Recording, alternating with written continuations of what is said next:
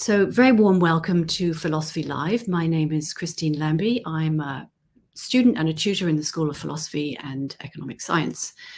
Now, today we are talking about Julian of Norwich, who lived between 1342 and 1416, so a long time ago.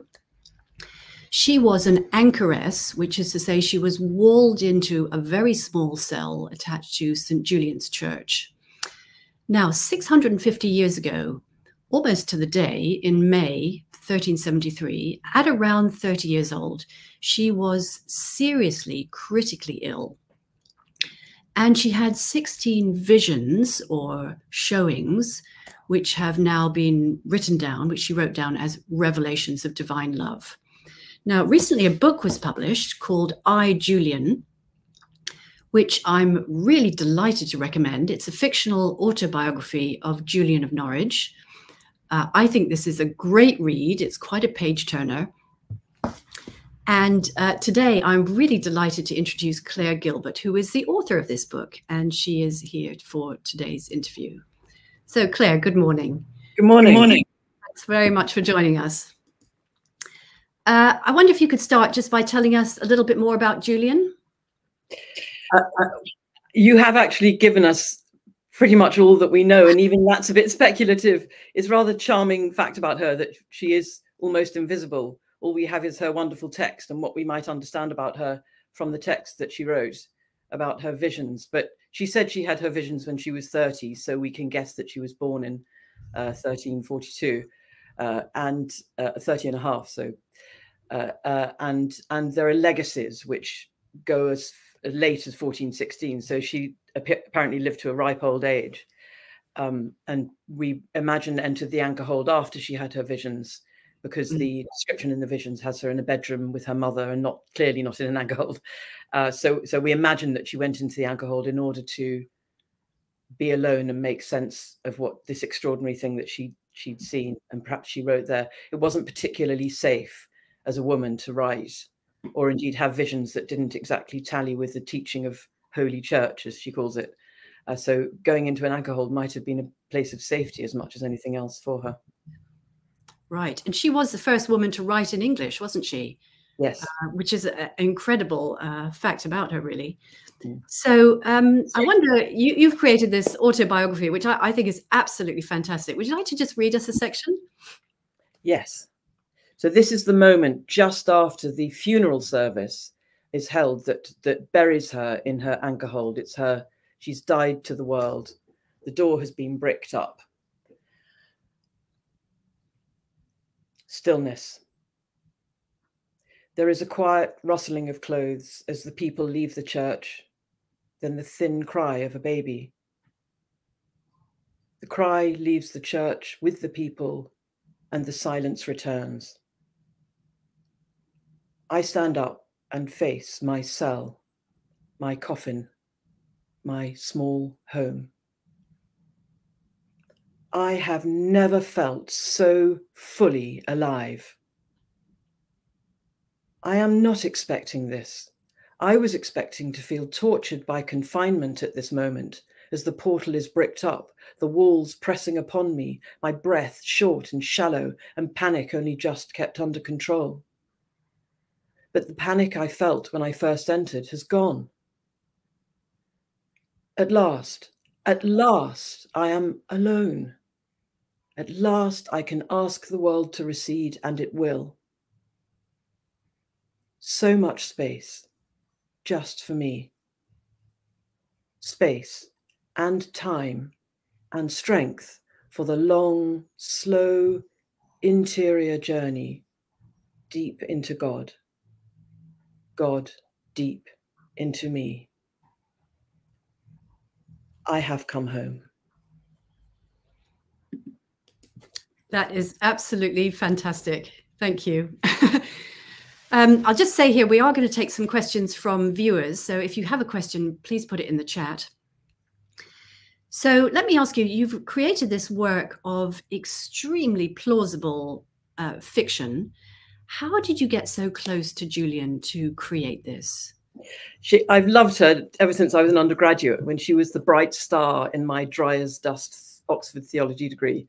She stood out. She didn't try to organize God, and I loved her then. And then later, I wrote a doctoral thesis on her in relation to the environment.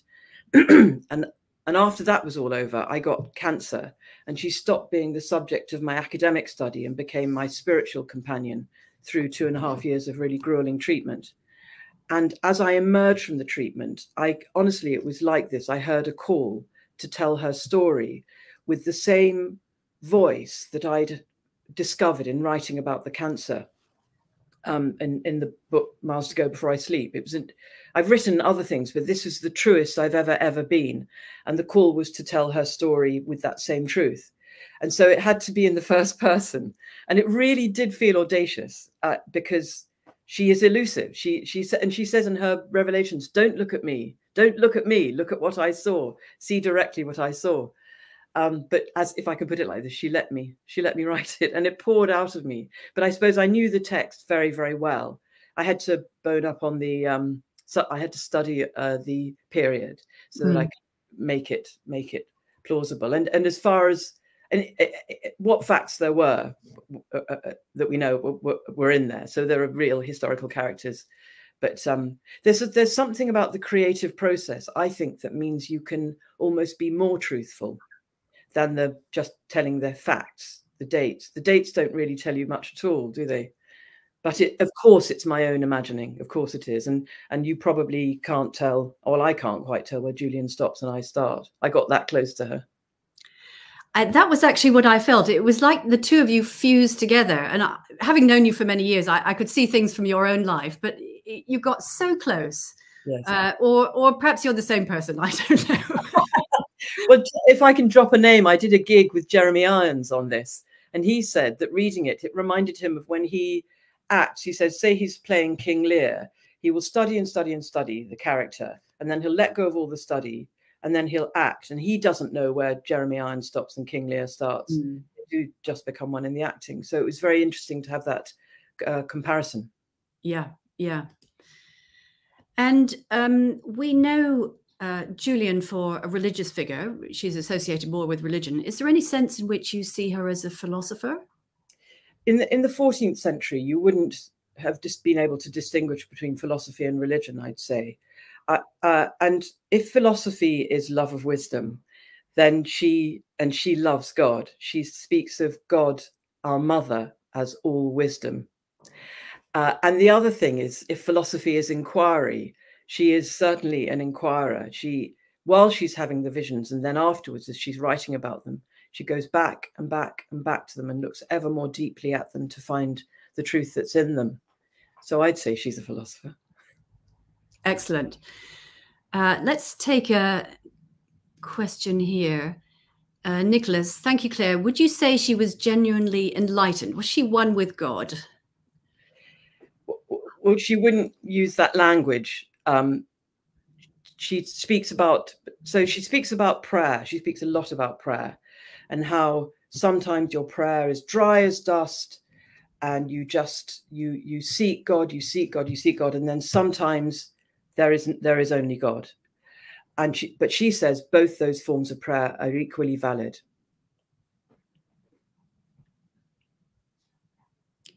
Yes, I wonder also, maybe I can just go on from that. She kind of found her own way. The way she refers to Jesus as the mother is very surprising. Would you like to comment on that? Well, the thing about Julian is she had these visions, and this is what she saw, and what she sees doesn't always accord with what Holy Church teaches. But this is so mature. She doesn't jettison either one of those in order to make her world neat and tidy. That very much speaks into the 21st century of thinking there's only one truth, and it's my truth, and your truth, because it doesn't agree with my truth, simply can't be true. And she has both in her mind at the same time, and she doesn't jettison either. And there's a sense in which her understanding grows by doing that. So seeing Jesus as mother, I mean, Oh, there's so much to say about this. And God as mother, but the love of a mother, the love of a mother which never, ever, ever changes. It doesn't matter what the child does. There's no condition set on the love. And I think we speak about the unconditional love of God or the unconditional love of Christ. And we can understand it in imagining this love of a mother, which doesn't change. You know, in prison, it's the mothers who keep going to see their sons and don't give up on them. That's, I mean, it's not universal, but it's pretty much the trend. So, and she sees that God is whole. Everything that is made is held by God's love. So God cannot be wrath, because if God were wrath for one moment, the whole of creation would fall. It's held by love. So, and that love is Yes. Thank you. Now, with the coronation recently, there was a screen when Charles was anointed, King Charles. And on the screen, I noticed it said, all shall be well, and all shall be well, and all manner of things shall be well. And I was delighted to see a big quote from Julian in such a promising place. I wonder if you'd like to just say, I mean, patently, all is not well at one level. Would you like to just say perhaps what did she mean, or what was she saying? What was she telling us with that phrase? So God said this to her, and he said, you will see that I will make all things well. You can't see it now, but you will see it. And she repeats it in trust, if you like, that is the case. But my sense of her understanding of it is that she encountered a great deal of pain and trouble. The troubles of the 14th century were not a million miles from the troubles of the 21st century, plague and war and famine and want and social unrest. And she had her own personal experience of that, and she walked towards it. This is what she taught me with my cancer. You walk towards it. You don't push it away or fight it, and you become porous to it. You walk through it, and joy emerges. Wow. Yes, thank you. I was going to ask you about that also. How much do you feel you have joined her spiritual experience? I have never had visions like she had, and I didn't have them when I was writing about the book. But when I was writing the book, in the act of writing the book, I was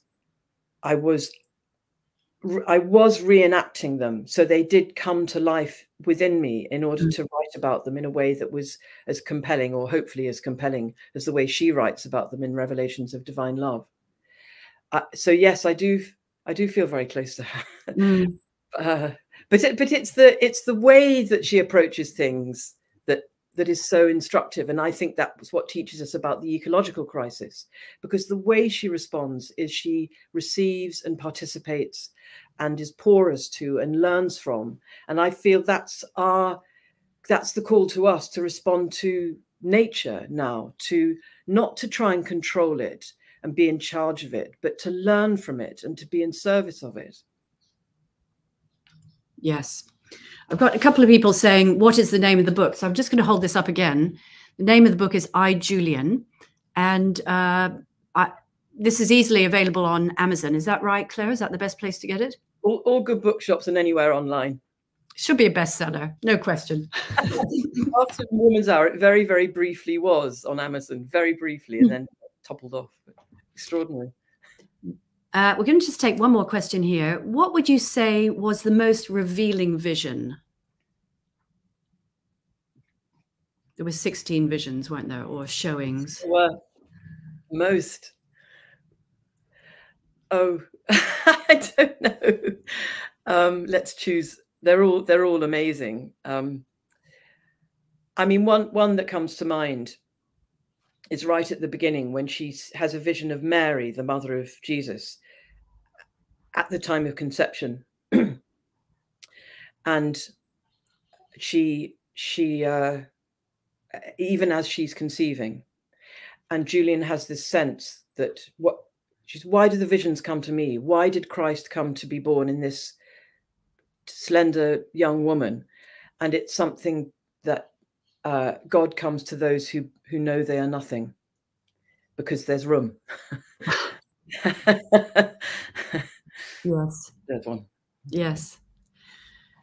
Okay, well, congratulations, Claire, on what I think is really a superb book. And, you know, it took me to reading Revelations of Divine Love directly, which I presume is what you'd also like, for people to go to Julian directly.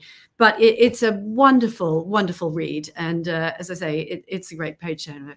So thank you so much for joining us this morning, and best of luck with sales of the book. Thank you very much. It's been a privilege to be with you.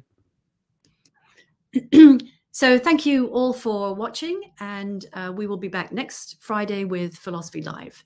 So do leave us some comments, and we look forward to being back next week. Thank you so much. Bye for now.